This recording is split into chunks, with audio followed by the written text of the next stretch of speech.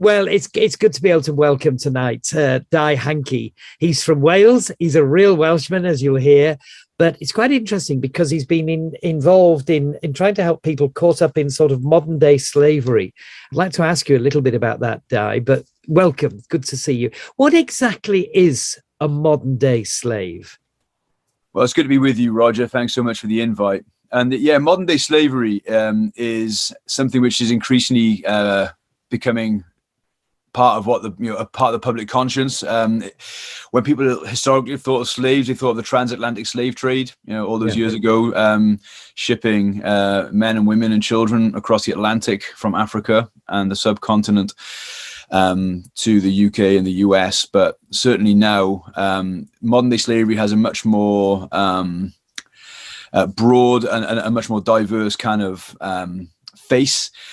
Modern day slavery is essentially the enslavement of men, women, and children for various illicit purposes. My personal definition is it's the exploitation of the vulnerable by the powerful. So wherever there are those who have power and they exert it over those who are vulnerable in some way.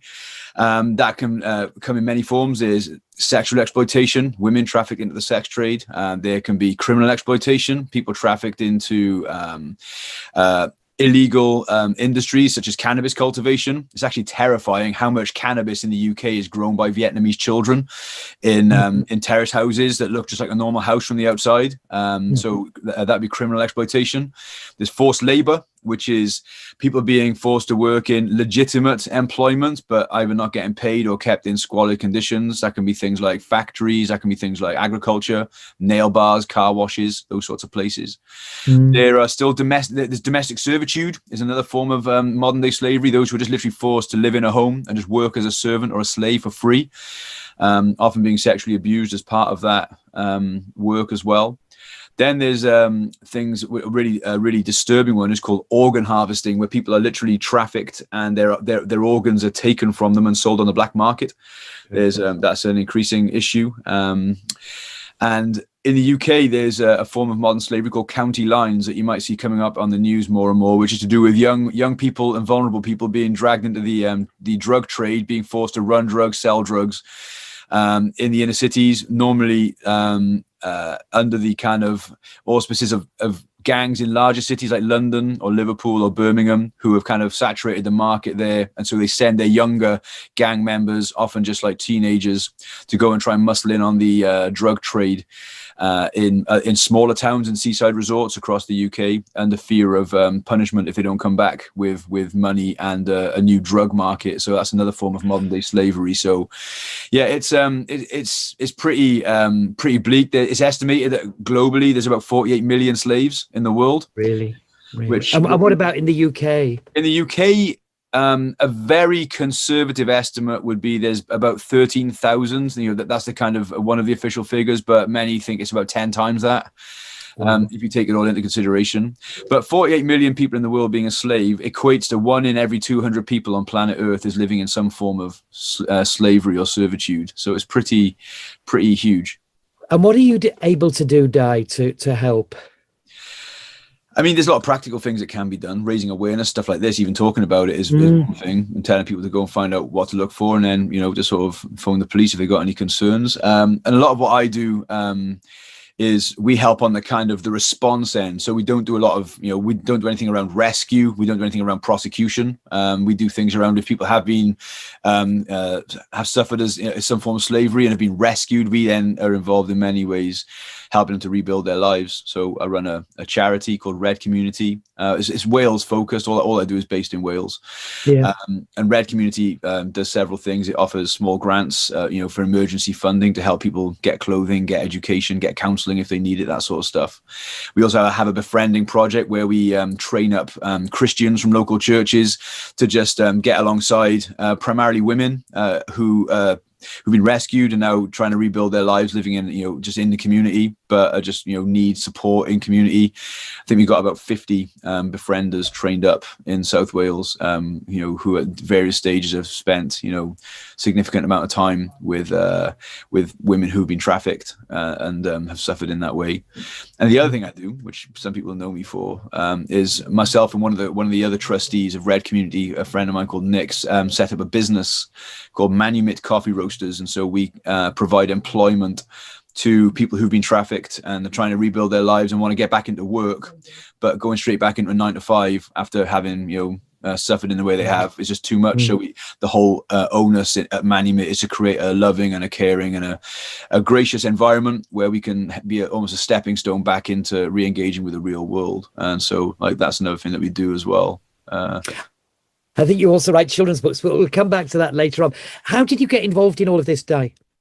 It's a crazy thing. I mean, I'm sure we'll get to the fact that I'm a follower of Jesus and how that happened in a minute. But about almost 10 years ago now, I had a very, very dramatic encounter where I was in a worship service, and in ways that would probably freak some people out if they're not used to kind of, God talk. God shouted at me, I heard the audible voice of God, bizarrely, and this has never happened to me before or since, and I'm a very kind of conservative guy when it comes to my theology, so it freaked me out. I'm not from that kind of, that's not something which happens to me regularly, but I was in this worship service, and I just had a picture in my mind as I was praising the Lord of a prostitute in the red light district in Cardiff, and I audibly heard the voice of God shouting, "Go and rescue her, go and rescue her, go and rescue her."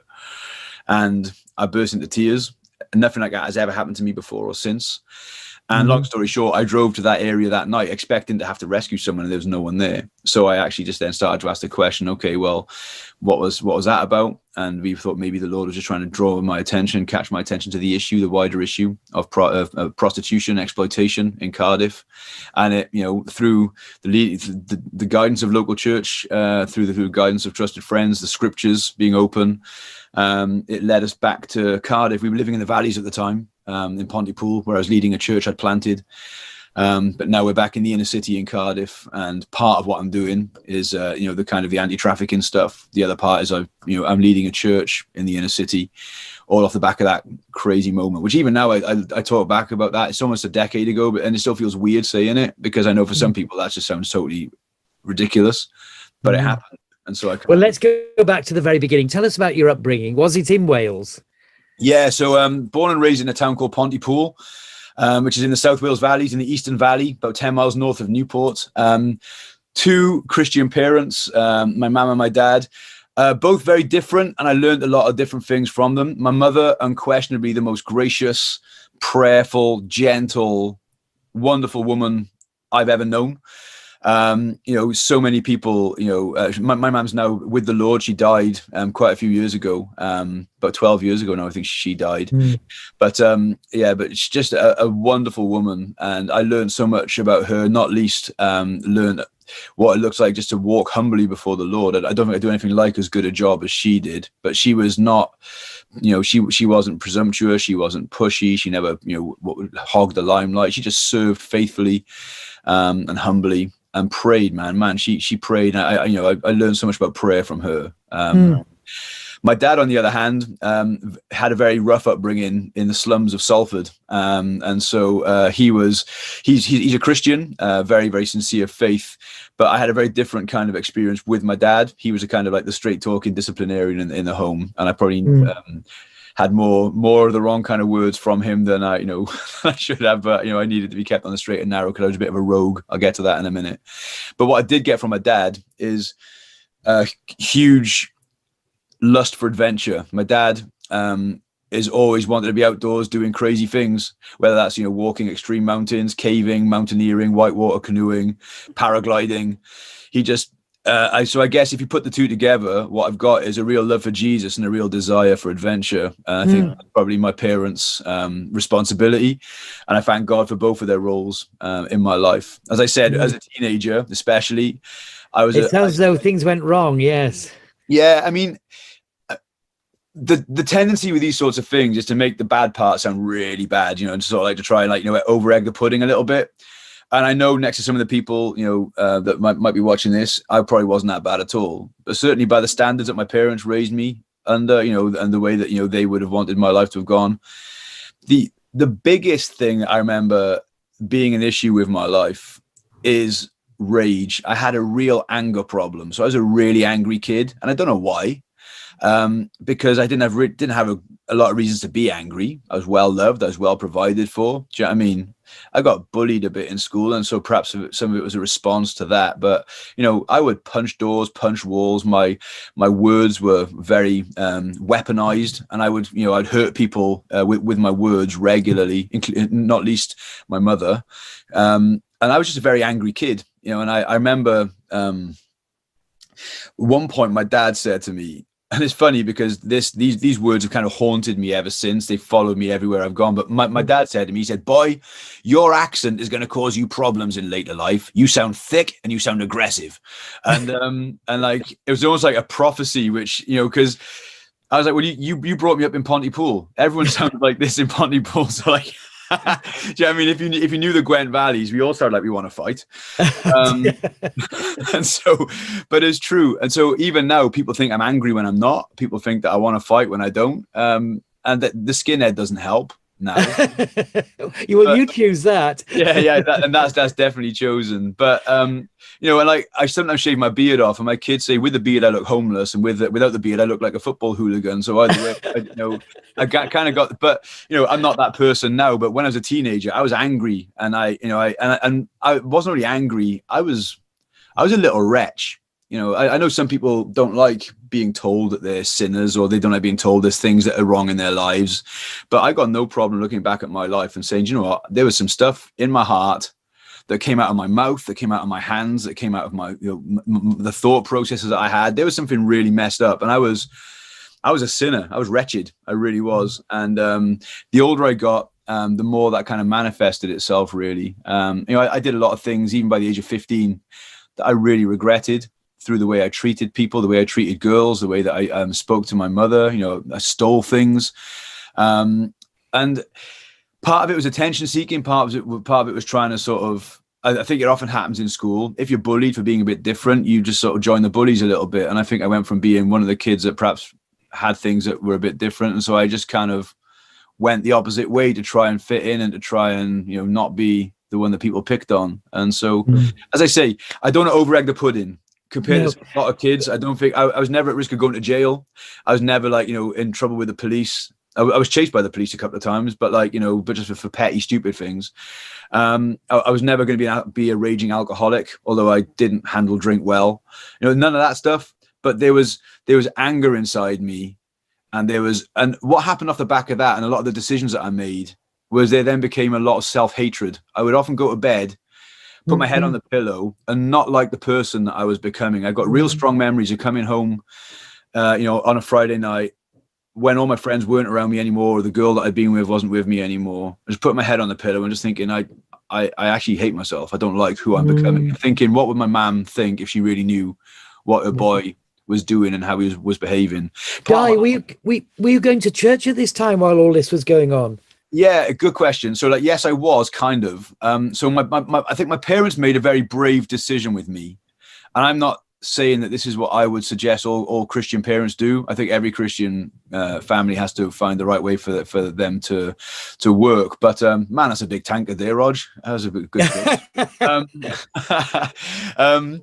So my parents, I think, recognized in my character a real rebellious streak. And I went to a chapel, a kind of a nonconformist chapel in the valleys.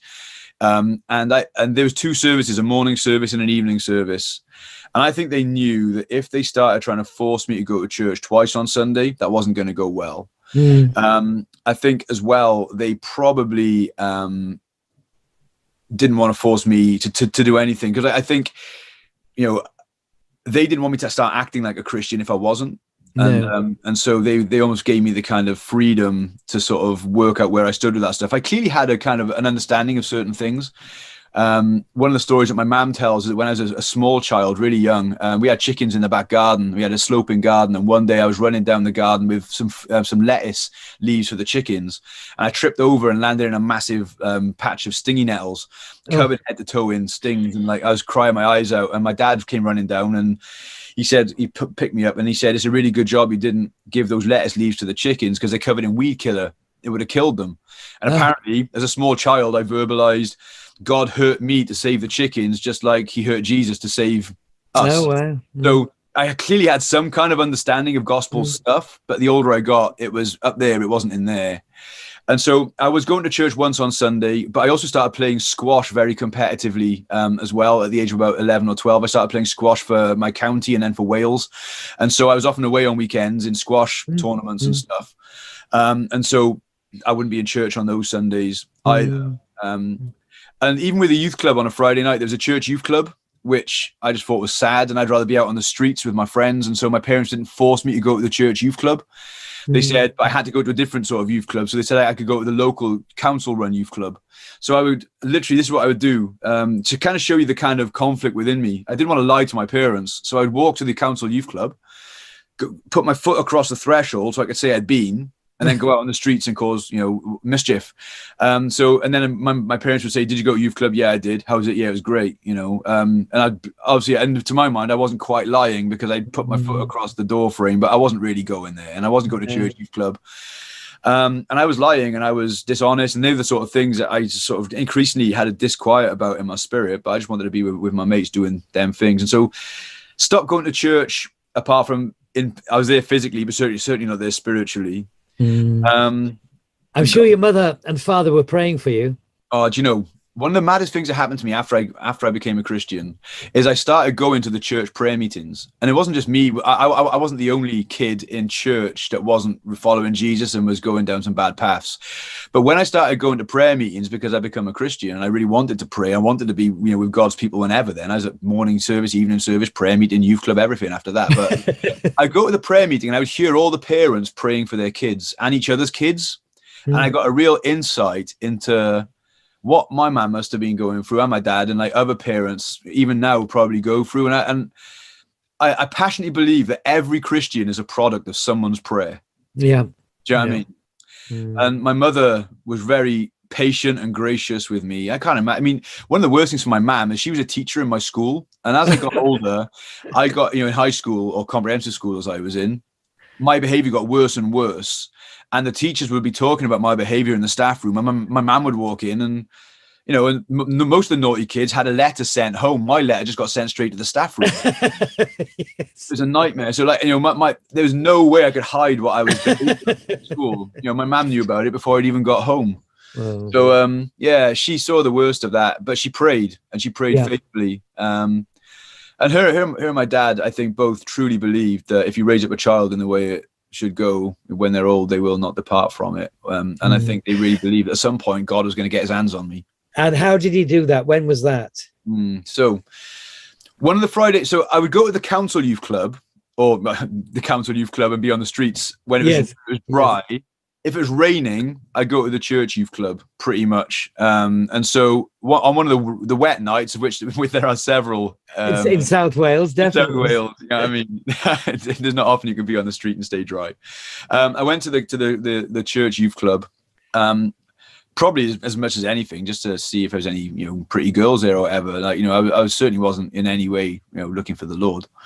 And there's a guy there, a friend of mine called Warren, and he said to me, "Hankey, do you want to go on a camp in the summer?" And I was like, "What's a camp?" I never, I didn't know what a camp was. And so I was like, "Well, what's that?" He said, "Oh, you go to North Wales and, you stay in this house and they got loads of sports and activities." I was like, "Well, look, I live by Pontypool Leisure Centre. It's the best leisure centre in the UK. Like, why would I want to go to North Wales to do sport? Like, I play squash for Wales and I got a leisure centre right by here. I could do sport." And he said, "Oh, and there'll be girls there." I said, "Oh, in that case, yeah, I'm in."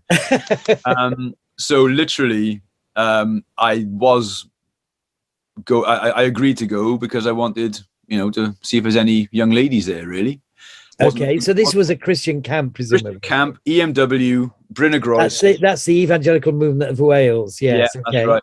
Yeah, and there's a big white house called Bryn y Groes, and right next to Bala Lake, and that's where I went in the summer of 1992. Got on the bus, longest bus journey I've ever been on. You could probably, in all seriousness, you could probably get to Spain from London quicker than you could get from Pontypool to Bala on that bus. It took about 8 hours or 10 hours. It was mad. And I got there, and literally I was on a 2-pronged mission. I wanted all the girls to fancy me. I wanted all the boys to be scared of me. That was it. Like, there was nothing in me looking for the Lord, nothing in me thinking, all right, and God, prove yourself to me. I had nothing of that going on.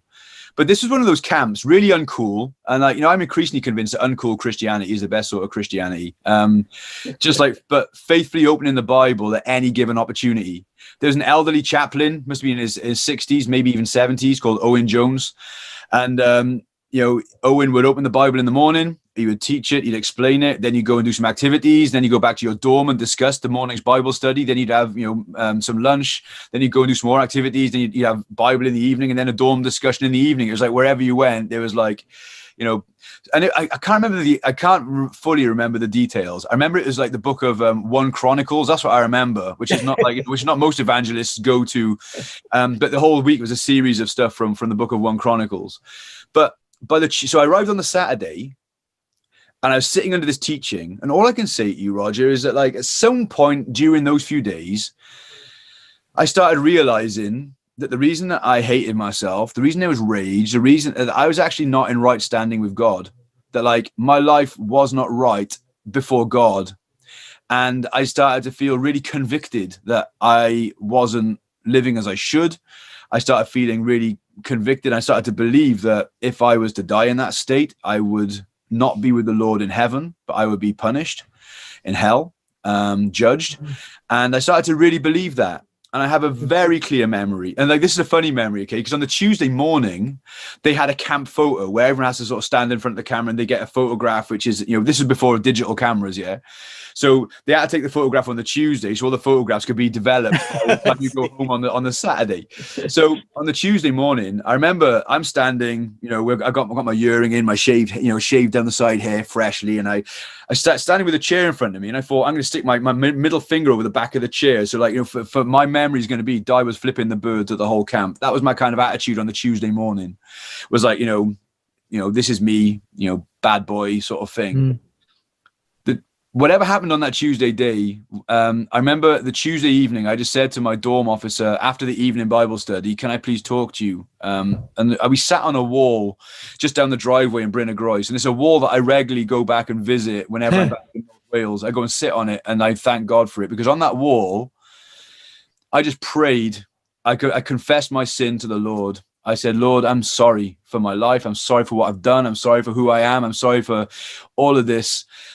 But I believe that you love me. I believe that Jesus died for my sins. I believe that all the things I've done, the things I've stolen, the things I've hit, the people I've mistreated, the teachers I've given breakdowns to, and I had all those things. I believe, Jesus, you died so that I don't need to beat myself up for that anymore. And I'm sorry. And I believe that I believe that you're alive, and I believe you can change me. And if you want me, you can have me. It was something like that, not a full on, like, I definitely remember that if you want me, you can have me part of the prayer. But there's also a very strong awareness that I was sinful, but that Jesus had died so that I could be right with God. And I was crying my eyes out, man. I cried on that wall. And as I look back, I think I was crying for 2 reasons. One is I kind of was feeling really guilty, and there's a lot of like emotion tied up in who I was and how I'd lived. So there's a lot of tears over that. But I genuinely think it felt, and as I reflected on it over the years, I kind of felt like I was at my own funeral. I felt like I was saying goodbye to my old life. I knew there were things that were going to change when I went back. Friendships that had to stop, a relationship that I was in, with a Muslim girl that I knew just probably wasn't, going to be, appropriate, and what wasn't going to last, in light of the fact that I now wanted to go full on for Jesus. And I just kind of like knew that my old life was passing away before my eyes, and I kind of was crying a little bit because I knew I was very aware that I wasn't just making a decision to trust Jesus. I was making a decision for my life to change. The trajectory of my life, everything that I valued, everything that I stood for, was now very much over to him. And when I got off that wall, I was changed 100%. Like, that some people have a story where there's a lot of like links in the chain. Mine was a very short story. It really started on the Saturday night. And it, and by the Tuesday night, I was his. And I'm trying to reflect on it now, Di. What was happening during the day on Tuesday, do you think? I just think what they were saying made sense from the Bible. This really uncool preacher, if I can say that, like not an edgy, cool, hip pastor, just a faithful dude of the Bible, but also a really helpful, gracious, and kind dorm officer who was closer to my age, who could then help me and the other guys in the dorm to apply those truths. It was just the word was going in, making sense. It was firstly, it was convicting me of sin, but it didn't leave me hopeless, because I knew that when I prayed and asked God for his forgiveness, I wasn't just saying, I'm sorry with nowhere to go. I knew exactly where to go by Tuesday. It was to the cross. And so I knew that there was a loving God more than happy to forgive me because of what Christ had done. By the Wednesday morning, I was completely different. It's a tremendous story. What happened when you went back to Pontypool? Certainly my life changed. I kind of pendulum swung. I'm one of those sorts of people anyway. Like, I swing hard. And so I went from being a kid who didn't want to be in church to a kid in church in a silk tie and a waistcoat. To this day, I can't believe that happened, but I kind of thought, well, everyone else seems to wear these things in church, so I should probably do that as well. I was in church every given opportunity. I got given, I bought on that camp some books. I bought a book that was this thick, Morning and Evening by Charles Spurgeon, and I devoured it. I found it really helpful, just bite-sized nuggets. It wasn't exegetical. It was like, today we're in the Psalms, tomorrow we're in Matthew, then we're in Habakkuk. It was all over the place, but every single day I was absorbing truth. I started wanting to write songs, sing songs, started asking if I could lead songs in the church on a guitar before the service. They wouldn't have let me lead the songs during the service because that would have been nuts if you'd heard me play the guitar at the time. I broke up with that girl. I sent her a letter in German saying, I don't think we should be together. And she was a German girl. I think we should probably not be together anymore. I tried saying, because I'm a Christian, but my German was really bad. So I said, I can't be with you anymore. I am the Christ, which wasn't good. So I don't know what she thought of me, but it wasn't, as I look back, that wasn't really helpful for her. I sound like I was starting a cult, I think. And I really tried to stand in school and not be as naughty as I was, not be the one that was causing all the trouble with my friends. I did stop hanging out with them on the streets. I stopped doing all that kind of stuff. My behavior was still struggling in school. I didn't find it easy to stop being cheeky, to stop being mouthy, to stop being, troublesome. And, a big break for me came because I got saved between year 10 and year 11. So my GCSE year, I was trying to live as a Christian, but was still stuck with all the same people around me. And I loved those guys, but I just couldn't be around them. Bad company corrupts good character, as the scripture says. And I just knew I needed a break. So when it came to sixth form choices, they all went to the local college. I went to a sixth form 5 miles away and had a fresh start there. I think that's when I really started to make some progress of living and as a Christian should live. But before you became a pastor, what were you doing? Yeah, that's a good question. So I went to sixth form, and even in sixth form I still had issues, and I was still naughty, and the school I don't think were very impressed with me because it was a bit of a decent sixth form, and I was one of the only kids from Pontypool that went to it, and they told me that I should probably just forget about doing a proper academic degree. Their advice was to aim low, great value for us. So I settled for a degree in recreation and leisure management in Cardiff, which was actually great because it meant I didn't have to do any work, and I got a free tracksuit with my name on it, so that was good. But to be honest with you, almost as soon as I was saved, because I'm mouthy and my teachers got the worst of that, but I knew that God wanted me to use my big mouth just to tell people about him. And so I think whatever degree I would have done, I didn't really expect it to lead me to a lifetime vocation in anything. So I think what God just did is he wanted me to get to the capital city. He wanted me to meet my wife. He wanted me to, be a part of a good, healthy local church. He wanted me to connect with people that would help me to, take next steps in becoming a preacher of the gospel. And long before I was paid to do it. I just wanted to share what Christ had done with me with whoever would listen, and that's always been my heart, really. There's a scripture that means so much to me in Romans 15, where Paul says, it's always been my ambition to preach the gospel where Christ is not known. And I think for me, that became a life verse long before it was my ministry. So so I was a student. Then I started working for Highfields Church as a detached youth worker, like with the kids on the streets, and going to Cardiff prison and doing work with the inmates in there. Always had a heart for taking the gospel to where people aren't. And so that's what I was doing. And then, I think in 2002, I went to a council estate, worked for a church there on a really rough estate in East Cardiff. Went from there to Pontypool, my hometown, and planted a church up there. I was pastoring that for 9 years until the Lord, with that miraculous intervention, which I referenced earlier, called me back to Cardiff again to plant Redeemer, which is where I'm now living and serving.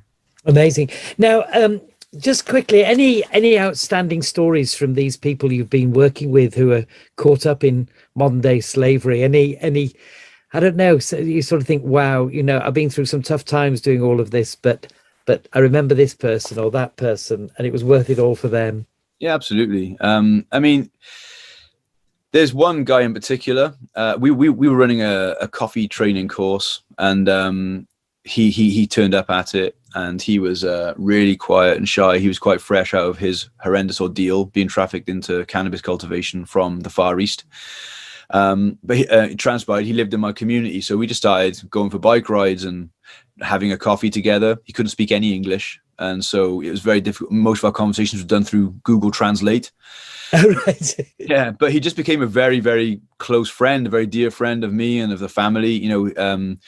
He would regularly come over and cook us noodles. He would regularly come over and spend time on the computer games with our kids, or play table football with them.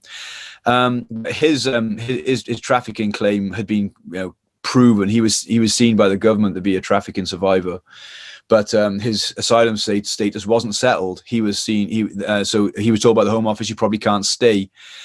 So we just got alongside him, cared for him, and during which time he started to get involved in the local church, became a real precious kind of part of what we were doing at the local church. He got moved to my street, incredibly, by the council, so he lived just down the road from me. During that time he came to faith. We baptized him, which was amazing. And then finally I went through all his asylum kind of stuff with him, all the solicitors meetings, saw him go from feeling really heavy and really broken to feeling really kind of hopeful. At one point he even said that now he had Christ. He trusted that whatever the government decided, he was going to be okay, because he was trusting Christ, which was amazing. And then when he finally did get the green light from the government to stay in the UK, one of the most beautiful things that happened was the judge wrote a letter saying, we can't send him back to his home country for this reason, this reason, this reason. And here in the UK, he had because he didn't have family. All his family had died when he was a kid, so he was an orphan. Wow. And so they said, we can't take him away from the UK, we can't take him away from the local church, which is the only family he's got, and the only thing even slightly resembling a family that he's ever known. And it just blessed me that he'd come to not only trust the Lord for himself, but the local church had really become what the local church should be. So he's still with us. He's still working through stuff the same as we all are. But he's still around, and that to me. And I remember the day he got the phone call to say he could stay in the UK. I was actually having a coffee with him and one of the other pastors in the church, and he just gave me this biggest hug, just crying his eyes out with such joy, such relief. So yeah, those sorts of stories that stand out. I'm sure they do. Yes, wonderful. You've got 4 children of your own. How old are they? My eldest is a daughter. She's 15. I got a son who's 13, and a pair of 11-year-old twins, a boy and a girl. So we got 2 of each. Amazing. And are they any of them going the way you were going? I don't think so. Not yet. I mean, as everyone, I'm sure they've got their struggles, and they're certainly not manifesting themselves in the way that mine did. They're far more respectful and far more pleasant than I was. But yeah, I mean, we're trying to sort of just commend Christ to them by the way we live, by the way that we love, by, you know, the stuff they're learning in schools these days. They often come home with, like, you know, the school said this, what do you think? And we have amazing conversations with them about that. We try to draw them into hospitality. You know, we open up our home to people that, you know, we feel the Lord wants us to invite in, you know, including this guy I was just talking about, who they know is his brother. And we're trying to help them see the gospel, you know, being lived out in the way that it needs to be lived out, you know. Now, Di, children's books. Tell us more. How did you get into that?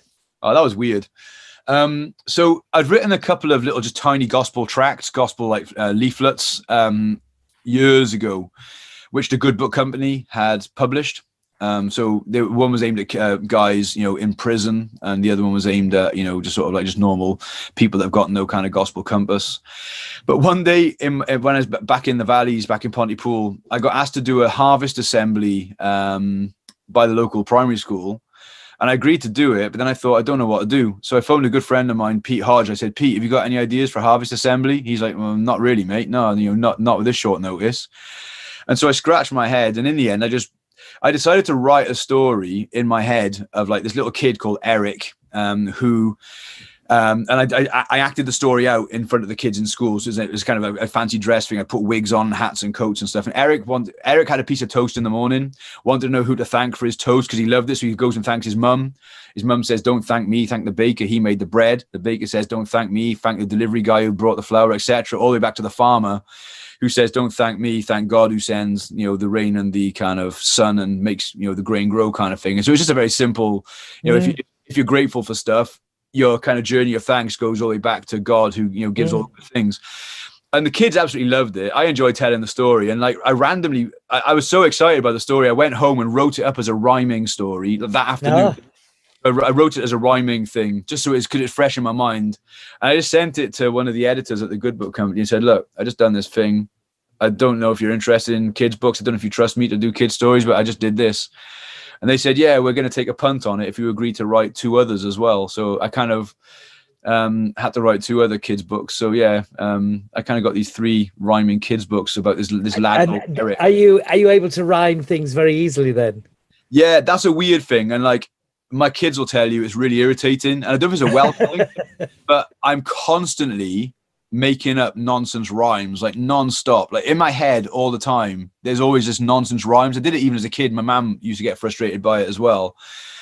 And so, but you know, it often comes out in me singing spontaneous worship songs. It comes out, you know, on my own in the car, or me in the, you know, just like, you know, walking down the street, just like, you know, rhyming my prayers rather than praying my prayers. So yeah, rhyming comes to me really quickly, especially nonsense rhyme. I think I would never be at risk of becoming a proper poet, you know, where they're really kind of flowery. But like, I think doggerel is what they call it. Like that kind of simple, you know, sort of like, you know, nursery type rhyme comes out of my mouth all the time. And yeah, sometimes it might be profound. Often it's just really annoying for people. You're not doing There Was an Old Lady of Pontypool. No, nothing like that. Okay. Nothing like that. No. We've talked a lot about what you've done, but I think really the focus of what you're wanting to say is what Jesus did for you all those years ago. And it really did totally turn your life around. Do you ever think what you might have been if you hadn't sat on that wall on that occasion and prayed and trusted Christ? Oh, mate. I mean, my theology now doesn't permit me to go too far down the path of what if that hadn't happened. I believe that had to happen. I believe that was going to happen. Like, you know, God was going to save me, and you can't stop God saving you. So like, but if I allow myself just to journey a little bit down the path of where I would have gone if Christ hadn't intervened when he did, I think that a lot of the things that I do now, the people that I have a heart for helping, I would probably be joining them rather than, I would either be a very abusive person, I wouldn't be a loving husband. I'd be an abusive husband. I'd be an abusive father. I don't doubt that, whether it's verbally or physically or both. I don't think I would have treated women well because of the trajectory that I was on. I don't think I would have been a good friend to anyone. I think I would have been very selfish. My whole life would have been about getting what I can and trying to have things. And I just think that the Lord has completely turned that on his head. And that's all because you believe Jesus died for your sin and he rose from the dead. And you came to that moment on that camp all those years ago where you asked him to forgive you and change you. Yeah, and he really did, man. Like, the Holy Spirit came into my life and changed me. He changed my priorities, my principles. And the thing I'm most glad about, because I don't want to come on this podcast thing we're doing now and pretend that I'm perfect, or that like since that day, the old self hasn't risen up and I haven't made some big mistakes or haven't like, messed up in many, I have done and I do, but because the Holy Spirit is with me, my conscience will not allow me to go too many steps down a path of rebellion before something provokes me and just like stabs me in the heart and says, stop. And that's his kindness to me, that even now, like, when I feel the pull away from following Christ, whether it's like for, in overt ways or just sneaky ways of just like not quite trusting him or just like living for myself a little bit, I just feel that the Lord just like check my spirit and that he doesn't let me go too far down that path. And I know not everyone can say this, and so I'm not saying this is how it should be for all Christians, I don't think, but I can honestly say there's not a single day has gone by where I've doubted my salvation. I've never once questioned whether or not I'm his. I have questioned many times whether I am a good Christian or not. I've often thought I'm an absolute rogue and I don't deserve to be called his child, but I've never once questioned what he did for me on that day. And whether I'm his. I got absolute rock solid assurance that I'm his. I'm just grateful that he hasn't left me to sort of wander off too far.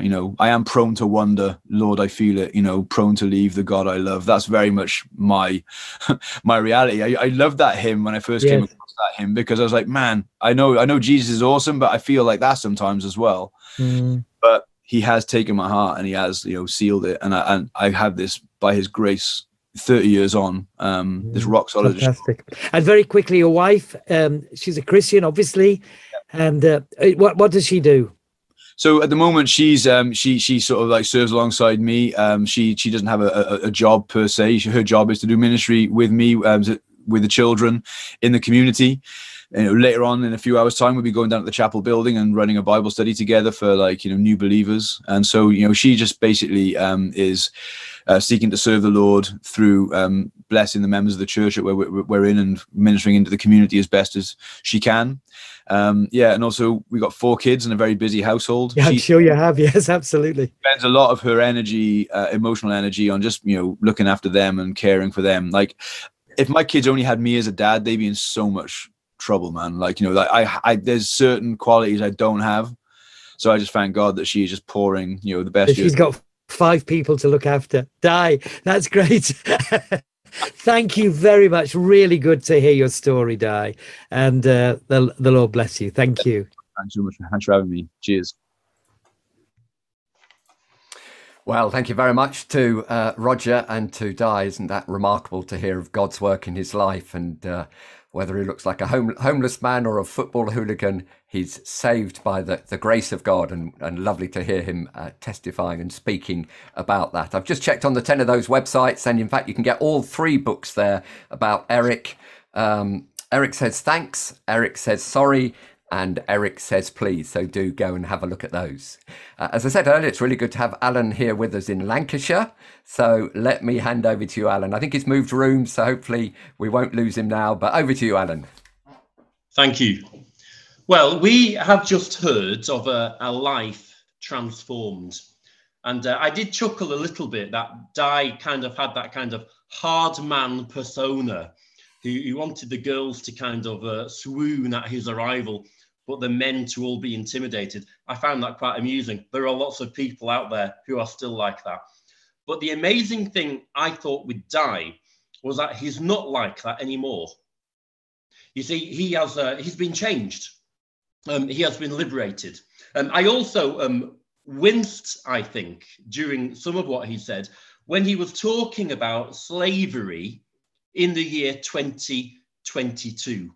To hear that 1 in 200 members of the global population are actually enslaved, or 48 million people, really is quite appalling. And when he mentioned that a conservative estimate of 13,000 people in the UK are enslaved, I was quite frankly appalled. We in Britain, of course, were the first nation to abolish that pernicious trade in human flesh. And yet even now on our doorstep, there are enslaved human beings. Now, I have a bit of a reputation in my house for gathering and collecting perhaps historical items, not quite antiques. I'm not that posh, but I do have here. I don't know if you can see that a pair of handcuffs, and I bought these at an auction about 10 years ago for about £50. Where did I get the money from? I don't know, but these are genuine. They're from the year 1850, and they come from America.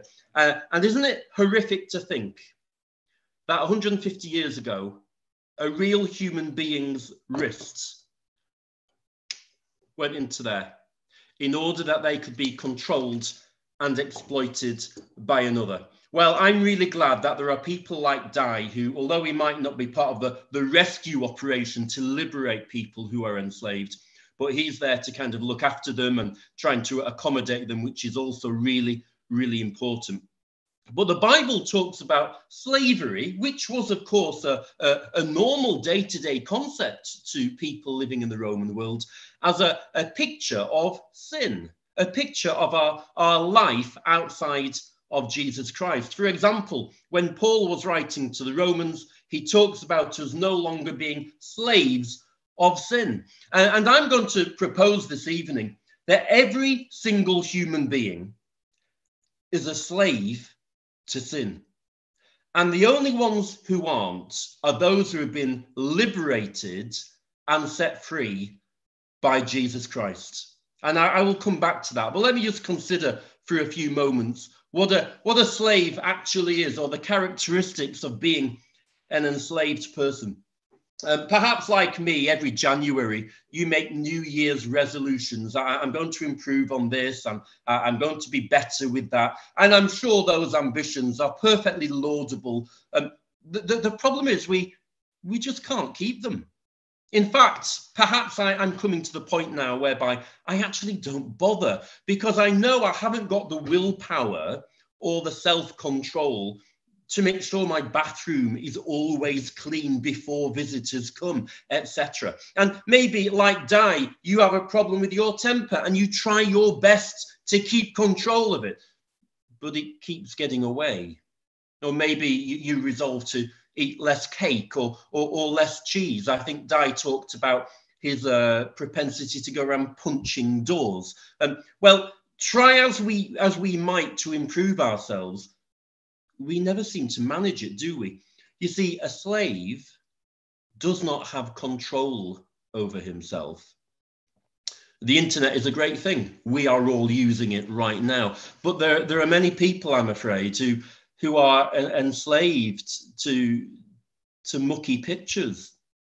And they find themselves being changed to them. They can't get away. Some people, their lack of self-control, it's obvious. They can't break free from the drugs or from the booze. Other people's chains are perhaps rather more respectable. They're bitter, or they're full of pride, or they're just plain greedy. I'm afraid each one of us is enslaved to something. A slave, secondly, is exploited by another person. We do even now take advantage of people, do we not? Now, I have a day job, and I have to turn up at my place of employment, and I have to do things, some of which I enjoy, some of which I don't. But I do have the option of leaving, and I do get paid for it. I'm not all goodness. I expect to be paid for my work. But there are people who would exploit. Now, I'm sitting next to my telephone, and one of the disadvantages of being in this room is that I'm hoping that telephone won't ring. But I keep getting phone calls from people on the Indian subcontinent, it must be said, telling me they're going to fix my broadband. And I would be delighted if they did fix it. But I don't actually pay the company they claim to work for. You see, what they're wanting to do is for me to hand over my bank details or my credit card details, that they can take money off me that I have worked for, but I get nothing in return. That really is the spirit of slavery, exploiting another human being, taking something off them, but giving nothing in return. with all due respect to the great religions of the world, they impose upon their followers this commandment and that rule and the need to perform that ritual and go on that pilgrimage. And if they do this and do that and do the other, they just might have done enough. Let me tell you tonight, I'm not trying to make you more religious. I'm trying to introduce you to a liberator, to one who can set you free. The third characteristic of a slave is that he never really benefits from what he does. One of my favorite books, although it has now been made into a film, is 12 Years a Slave. It's the autobiography of Solomon Northup, who in 1841, he was a black man, but he was a free black man. He was drugged and kidnapped. And he found himself chained using with a pair of handcuffs, like I have just shown you. And he was taken into the deep south, where for 12 years he was worked hard. He was beaten. He was whipped. And after that, those 12 years of labor, he received not a single wage. I don't think the pyramids were built by slaves, but the Colosseum in Rome certainly was. And I think on that final day when the final brick was laid, did the slaves who had been working on it all that time kind of sit back and go, wow, I helped to build that? You know what? I don't think they did. I think they were too busily being moved on to the next labor project. You see, they had no part in the Colosseum. They had no benefit from it. People all over the world are working their socks off to try and impress God, but they're being exhausted by it. A favourite hymn of mine is Rock of Ages by Augustus Toplady. Not the labour of my hands can fulfil thy law's demands. Could my zeal no respite know? Could my tears forever flow? All for sin could not atone. Thou must save, and thou alone. If you're following some religious ritual or formula today in order to get to heaven, you're being exploited. You can go to heaven. You can be right with God. But you have to be liberated by the great liberator first. Finally, the slave has nothing to look forward to. The slave inherits nothing, and he gets nothing. I am paying into a pension fund. I've got to that age in life where I'm actually beginning to find pensions more interesting than I did 20 years ago. It might be that you're already claiming your pension. So you worked for it all your life. You paid money in, maybe your employer did as well, so that you might have 10, 20, 30 years of basically enjoying yourself. But the slave gets no such thing to look forward to. There is no pension for the slave. He has nothing to look forward to but drudgery and hardship. Job observes in chapter 7 and verse 2, like a slave who longs for the shadow, like a hired hand who looks for his wage. The hired hand looks forward to the money he's going to receive. The only thing the slave can look forward to is the shadow at the end of the day, in which he can fall asleep before the next day's toil begins. Well, Jesus Christ is the great liberator. We heard that great reading from Galatians before. It is for freedom that Christ has set us free. Now, in the Roman world, if you had a slave and you set him free, he didn't become a citizen straight away, but rather he was called a freedman. So imagine a scenario in which you are owned by a cruel master, but another comes along who wants to set you free, and he spends a fortune to buy you, and then having bought you, he sets you free. And he'd give you a special certificate, and you would be classed as a freedman. Now, as his freedman, you were no longer a slave, but you were still committed to him. There was still a kind of a bond, a special relationship between the one who had set you free. And when you become a Christian, you are released from slavery, but you become the freedman or woman of Christ. In other words, You're free from slavery, but you're now committed to him. The freed man is in control, and yet he's somehow obliged to serve another. When you become a Christian, you're not just left to kind of curl up in a corner or die under a bush. You spend the rest of your life living for other people and living for him. The freed man is enriched by serving Christ. As a slave, he had no wealth. As a freed man, he's actually enriched. Jesus said in Matthew chapter 11:29, "Take my yoke upon you and learn from me, for I am gentle and humble in heart, and you will find rest for your souls." It might be that you know that you are a slave tonight. You know you're chained by this and you're chained by that. And Jesus is prepared to set you free. But he doesn't just set you free and then ignore you. He wants to have a relationship with you. The freed man, unlike the slave, benefits from what he does. Again, Jesus said in Revelation 22, "Behold, I am coming quickly, and my reward is with me." Now, let me make it absolutely clear. Heaven is not a reward. It's not a payback. It's not a wage. It's a free gift. And you receive it freely, or you don't receive it at all. And yet, by becoming a Christian, the Lord Jesus promises to share with you all his glory and wealth in heaven. As a slave, you had nothing. But as the freed man and woman of Christ, you have everything. I said before, a slave has nothing to look forward to apart from a shadow or a poor bed at the end of the day. But as a freed man or woman of Christ, you have everything to look forward to.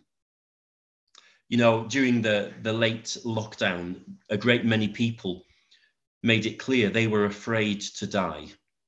And maybe a few Christians were a bit wobbly as well in that department. But let me assure you, as a Christian, you've no fear of death. You've everything to look forward to.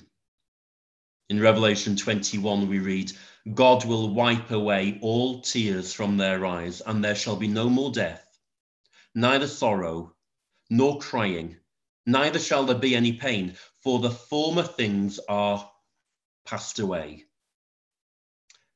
I want to invite you tonight to consider Jesus Christ, the great liberator. Well, whatever is chaining you, whatever is holding you back, weighting you down, be it a guilty conscience, a sinful habit, or maybe it's just fear of dying. Maybe it is all the weight placed upon you by man-made religion.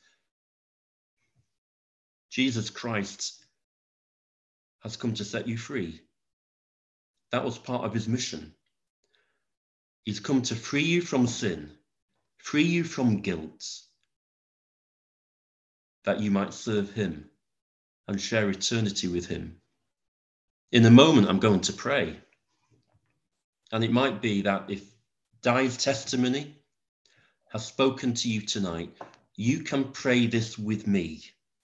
I'm also going to pray for the situation in Ukraine, because there are a great many people in that country tonight who are in dire need.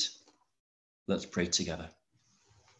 Heavenly Father, we thank you that the Lord Jesus came, that we who were enslaved and enthralled to iniquity might be released, set free, liberated, and adopted into your royal family. Lord, set us free tonight. We pray, Lord, for the people of Ukraine. We pray that you might stay the hand of the violent. We pray that you might keep those children safe. And Lord, if it be possible, I pray there might be reconciliation. But Lord, for now, I just pray that you might cause the missiles and the fighting to stop. Lord, I pray for everybody in this meeting tonight. Lord, for the Christian and perhaps the one who's not yet there. Lord, I pray that tonight you will set people free. In Jesus' name we pray. Amen. Thank you, David. Well, thank you very much to you, Alan, for sharing with us and pointing us to the one who can set us free from our sin and make us right with God. Do get in touch with us if we can be of further help. It'll be up on the screen at the end, but you can go to reallives.net. You'll find a contact form there. Do get in touch with us, and we can send you a Bible or part of the Bible or other Christian books. So please get in touch with us via the website. We'd love to help you if we can. And there you'll find links to previous interviews as well. There's all sorts of fascinating interviews with all kinds of people, all sorts of people whose lives have been changed by Jesus. That's all for tonight. Do remember those, and in Ukraine and in Russia as well, and pray for that situation. Call upon the Lord for that. We'll finish as ever with Gus singing us out. Do stay and enjoy listening to Gus. Good night, and God bless each one of you.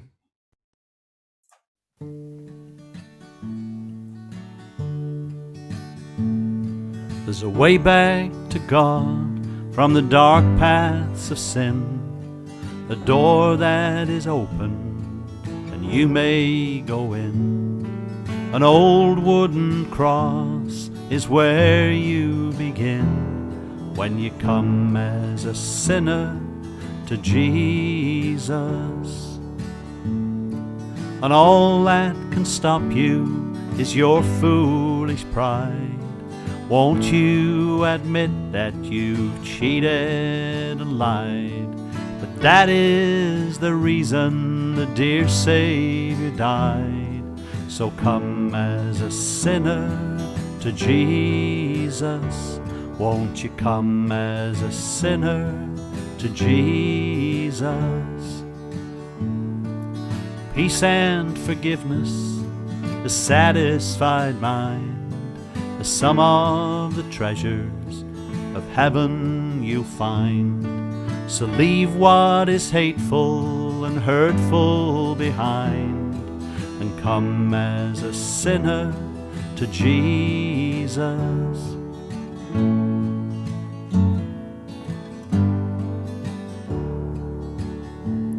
There's a way back to God from the dark paths of sin, a door that is open and you may go in. At Calvary's cross is where you begin when you come as a sinner to Jesus. Won't you come as a sinner to Jesus? Please come as a sinner to Jesus.